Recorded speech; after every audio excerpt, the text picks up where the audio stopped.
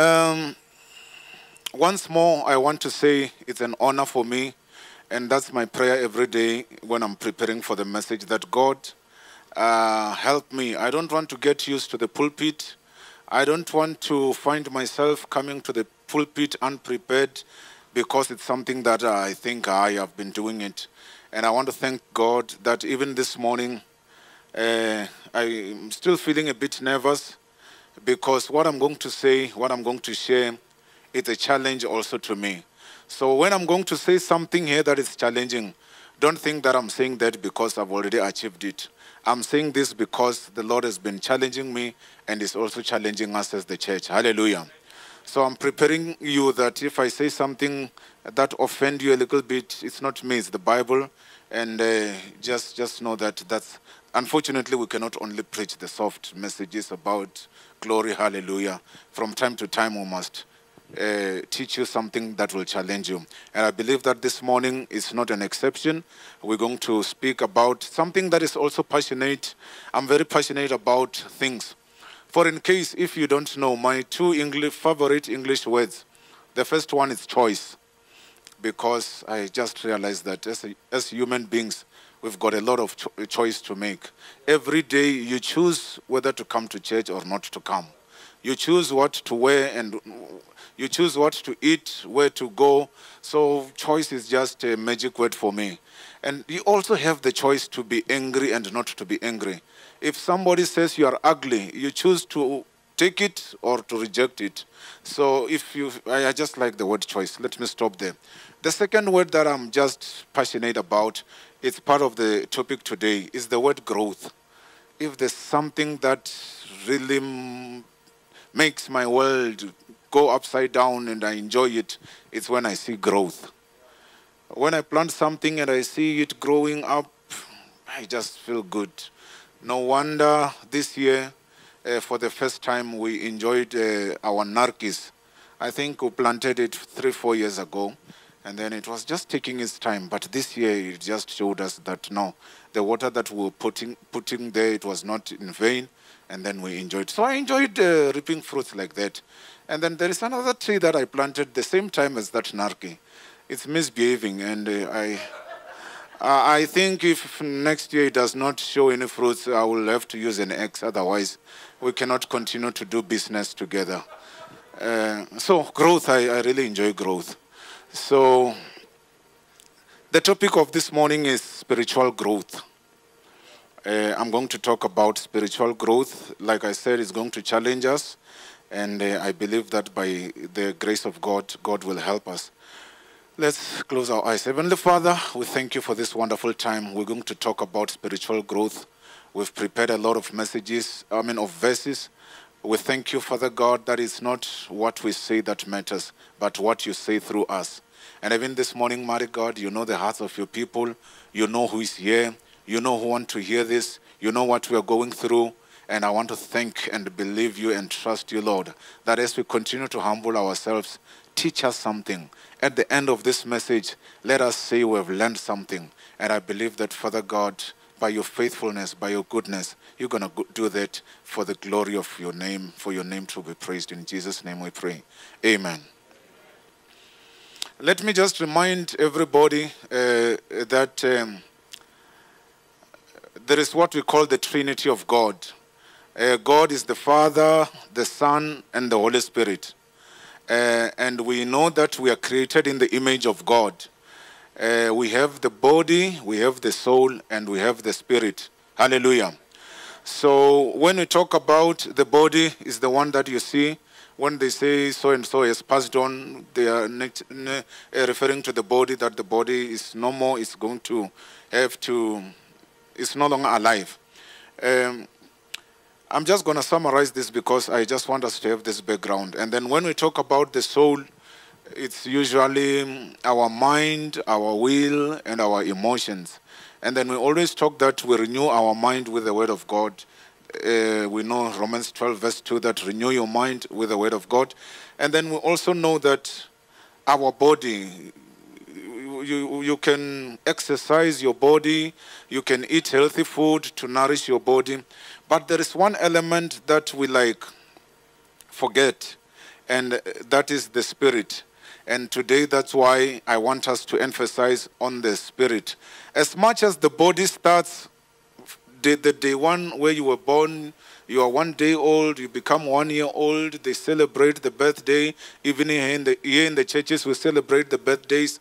But I realize that few of us actually take time to say, now that I've been in the Lord for the past 10 years, am I growing spiritually? I mean, physically, we are growing. We can see your hair is getting gray. We can see that you are starting to have some not so smooth face and all those kind of things. That is showing me growth bodily. And sometimes we can see that you no longer walk as fast as you used to be because it's part of growth and it's part of what is happening to your body. But let me tell you, I want us to talk about the aspect that I said sometimes we just take it for granted. The spiritual growth. Let's read from the book of, let's just start from the book of Luke chapter 2 verse 52. That will be a good way to start. Luke chapter 2, it's in the New Testament, just after Mark and Matthew.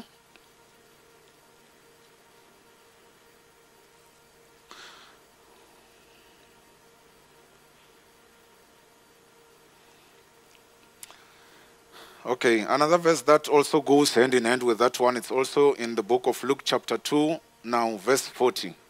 We'll go to verse 52, but let's read. It's talking about Jesus here. They said, when Joseph and Mary had done everything required by the Lord of the Lord, they returned to Galilee to their own town of Nazareth. Now verse 40. And the child, they're talking about Jesus, and the child grew. Oh, Jesus also had to do the growing up. The child grew and became strong. Jesus grew up and became strong. He was filled with wisdom, and the grace of God was upon him. Let's read verse 52. And Jesus grew in wisdom and stature and in favor with God and with men. Hallelujah. So, like I said, we're going to talk about spiritual growth. Here we see that Jesus grew in wisdom and stature. Stature, they're talking about bodily growth, and then in favor with God and men.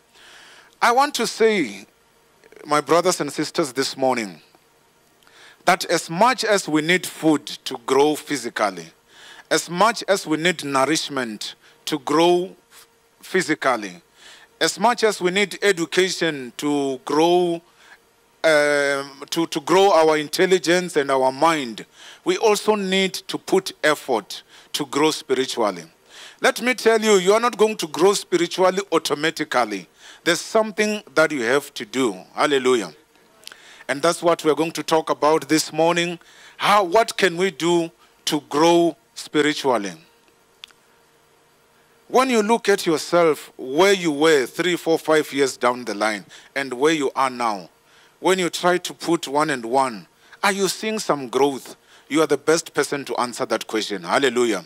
If you don't see some growth, let me tell you, this is the challenge. This is the challenge for yourself to say, no, I don't want to remain. Because if you don't grow, it means you are stagnant. Hallelujah.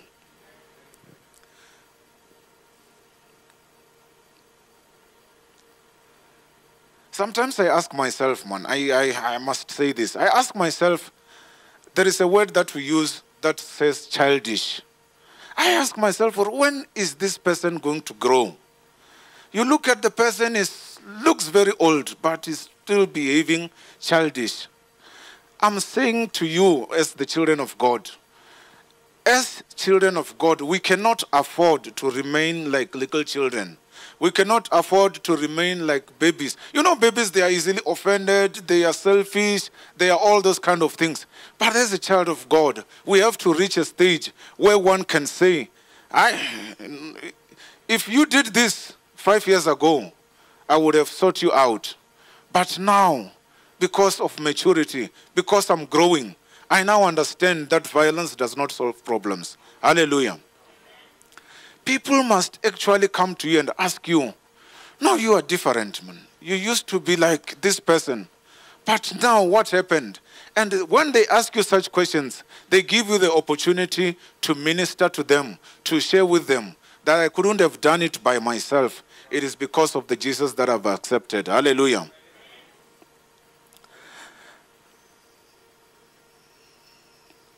Now I'm just going to quickly move from one verse to another that will just show us what can we do to grow. Let's go to the book of Psalm chapter 1. That's a very common scripture. Psalm chapter 1, we're going to read verse 3. Psalm chapter 1, verse 3.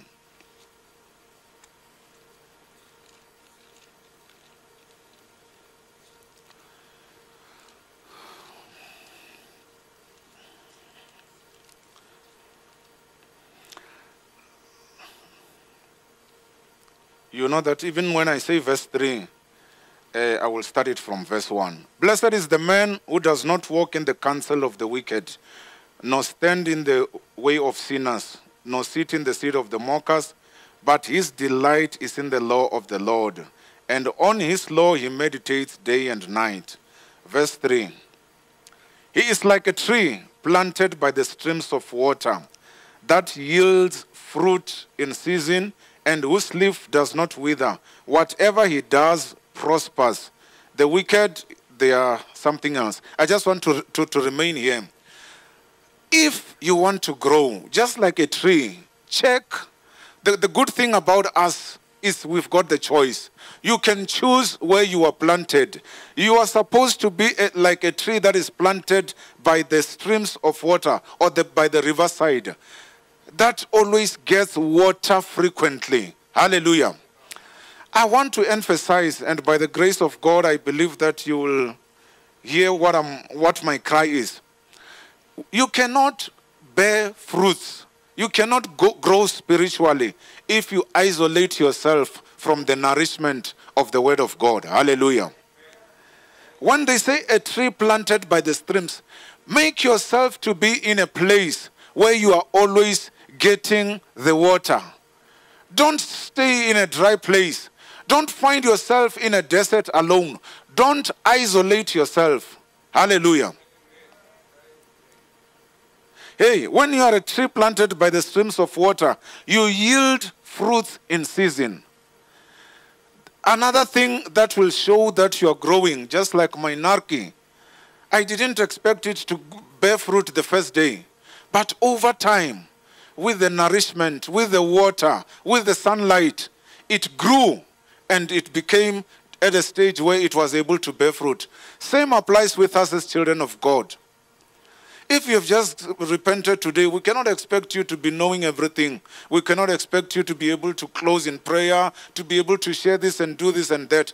But with time, my brothers and sisters, we expect to see some fruits from you. I always say this, and I'm going to say it again, that Peter, James, and John, they were in the inner circle of the ministry of Jesus. Don't remain in the outer circle. There is this song that I heard. I'm not very good with languages, but they say, "Uzoitola kanjani uhlale koneni." How will you get it if you are always at the corner? If you are always trying to hide? My brothers and sisters, if you want to get it, if you want to get this growth, man, get closer. Avail yourself. Ask questions. Attend things. Hallelujah. Have that hunger. The word of God says, blessed are those who hunger and thirst for righteousness. If you want to grow spiritually, have that hunger to say, I want to understand the word of God better.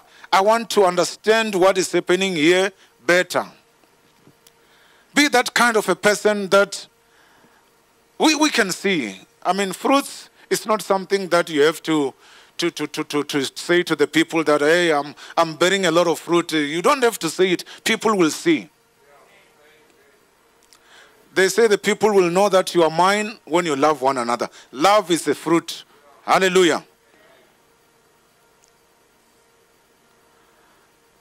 Like I said, from time to time, you may find that I'm trending on your cons, but let's just move together. Hallelujah.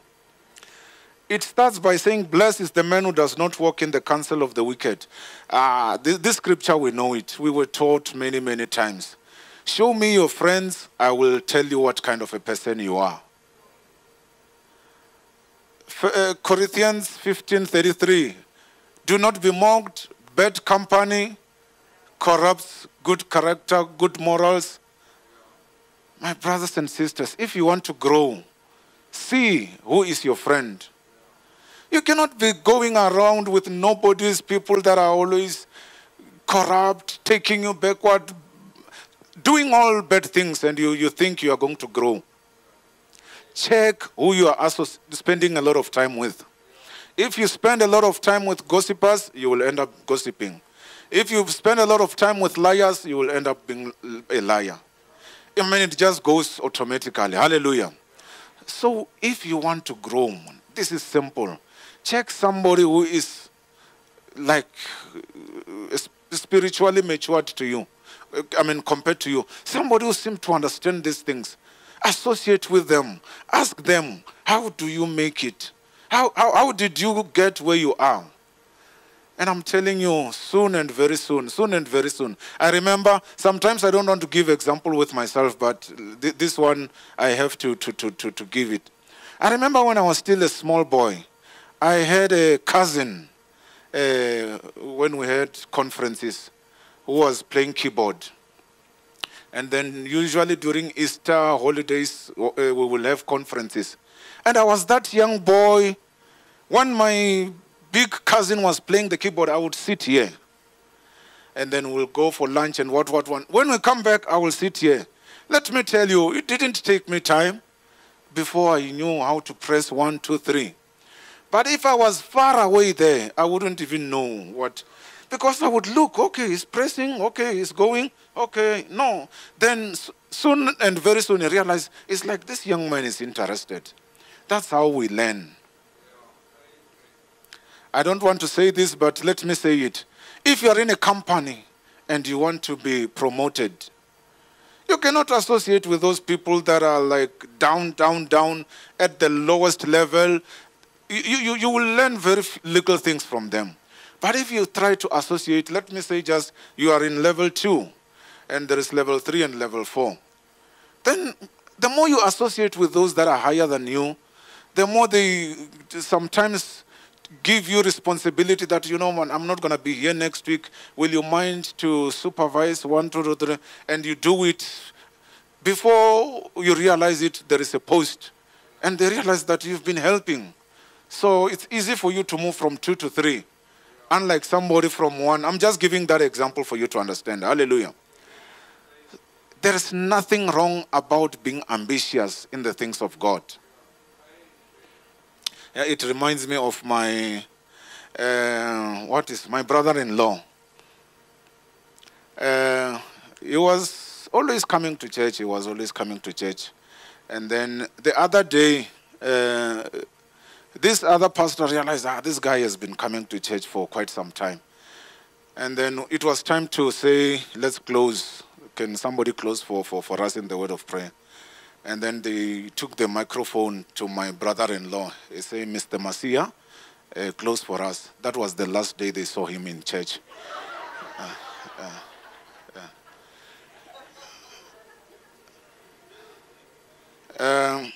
Fortunately, here we don't do things like that. The pastor of that church thought, this guy has been coming, he won't mind. He thought this guy is maturing. The more he's hearing other people praying, the more he's also saying, hey, one day I will also pray. Kanti, it was not like that. But let's forget about that. Let's continue to talk about growing. I'm going to say this because the word of God, there's a lot of growing that happens in the scriptures. Let's go to 2 Thessalonians chapter 1, verse 3. 2 Thessalonians chapter 1, verse 3.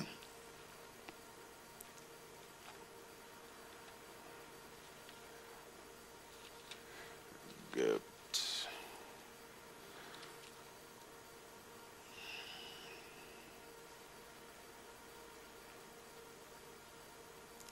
This is Paul speaking to the church to the Thessalonians. Yeah, this was Paul speaking to the Thessalonians.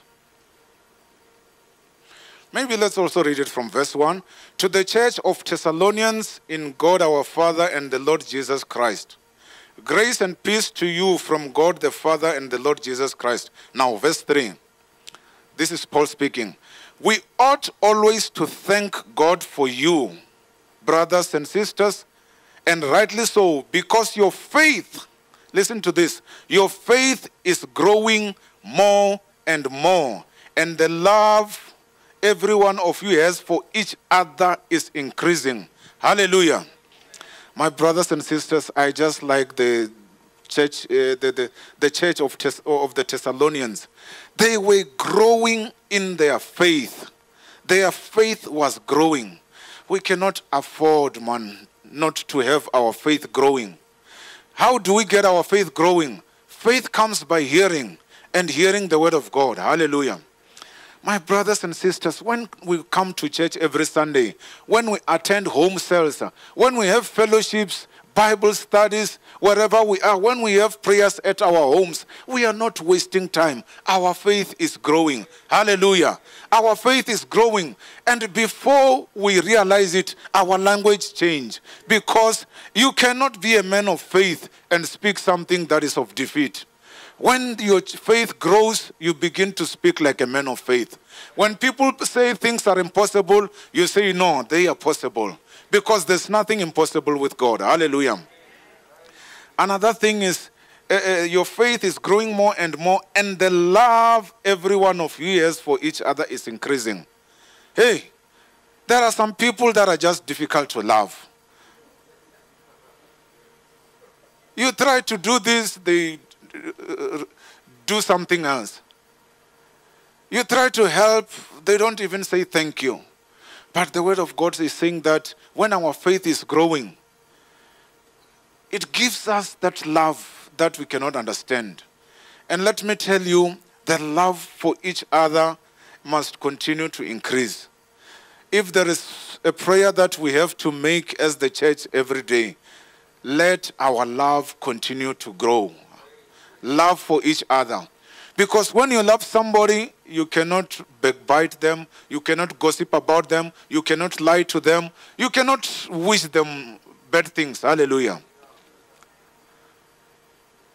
The message of this morning wants us to grow spiritually. And this is one of the areas where we have to grow. Hallelujah. When we grow, when our faith grows, we understand that as children of God, Paul said that we walk by faith and not by sight. Hey, sight will deceive you. You will see things as if it's just gloom and doom. But when you go by faith, you don't concentrate on what you are seeing. You know, you trust God. Hallelujah. You say there may be a mountain before me, but I'm trusting you. And I know that you are faithful. Hallelujah. A lot of things, a lot of us know that there are magnifiers, magnifying glasses. They make things to be big. Even a small thing, they make it to look big. But there is opposite of magnifiers. We call them minifiers. Minifiers, they make everything look small. Let me tell you, when you are a child of God, when your faith grows, when you look at problems and challenges, you look them through a minifier. They become very small. When you look at God, you see a big God.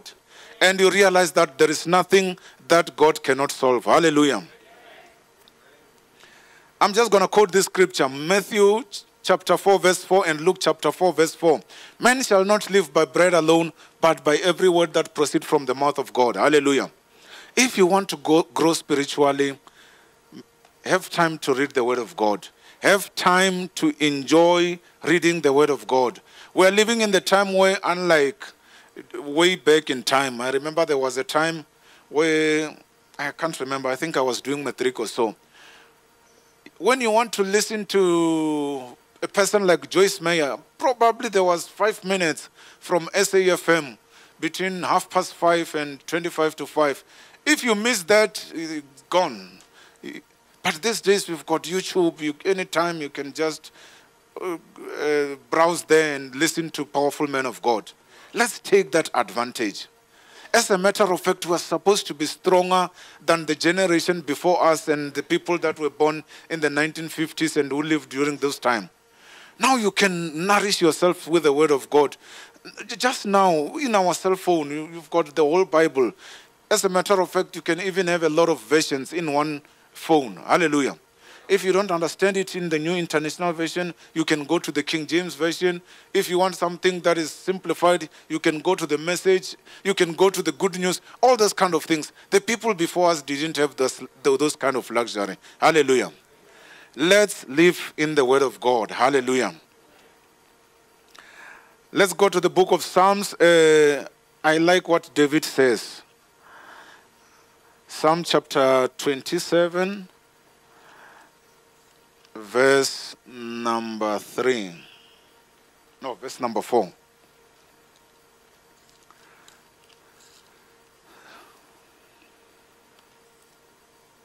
Psalm chapter 27, verse number 4.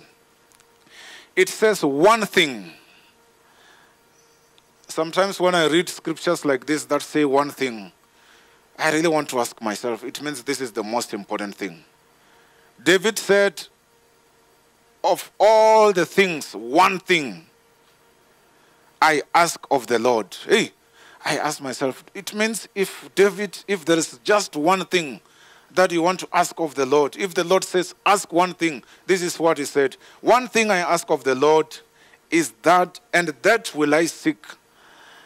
This will mean effort. When you seek something, it means you don't sit down and fold your arms. You make effort.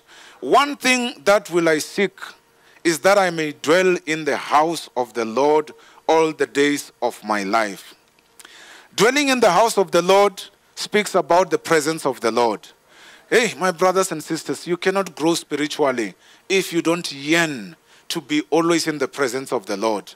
Don't allow the sun to go by without closing your eyes and thank God and pray and communicate with him and have that relationship with him. Our God is good. When we speak to him, he speaks to us. Hallelujah. When we ask, he gives. He says you don't have because you don't ask. My brothers and sisters, David said, one thing that I ask is that I may dwell in the house of the Lord all the days of my life, every day. We know this, Psalm chapter 23, verse 6. Surely goodness and mercy will follow me all the days of my life. That's David speaking. And he said, I will dwell in the house of the Lord forever. Hallelujah. I'm saying, my brothers and sisters, let's dwell in the house of the Lord. Let's not grow weary in doing the good things. Let's not be discouraged. When we come to church on Sunday, sometimes we feel like not coming. But let me tell you, when we come here, this place, this is the house of the Lord.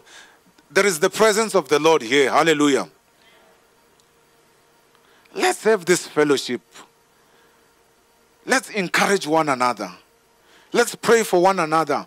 If there's something that's bothering you, let's share. Get somebody that is matured, that you can trust, and tell them, my brother, I'm struggling with this and this. Pray for me.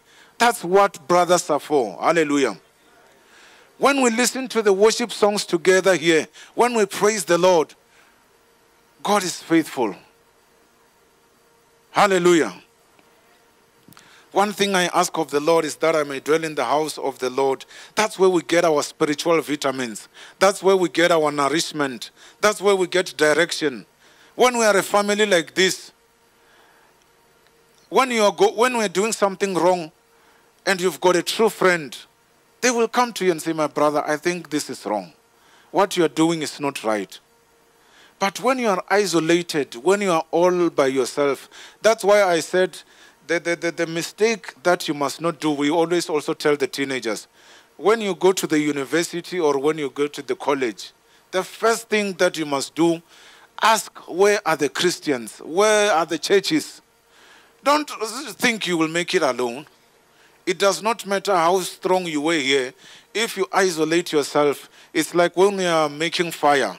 The more we put wood there, the more fire becomes strong. But as soon as you remove one wood and put it aside, even when those other woods are burning, that one alone, before you realize it, that the wind will quench it and it will die. Hallelujah. So we need each other. I want to conclude by saying that, let's go to the book of 1 Corinthians chapter 15, verse 58. Yeah, this will be our last scripture. 1 Corinthians chapter 15, verse 58.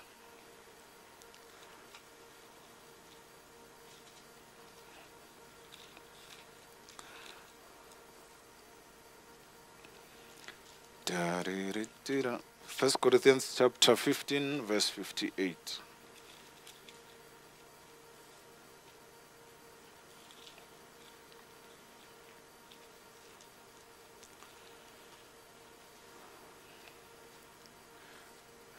Okay, it reads as follows.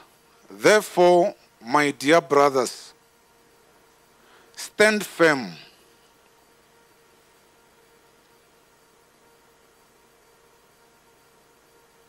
Therefore, my dear brothers, stand firm.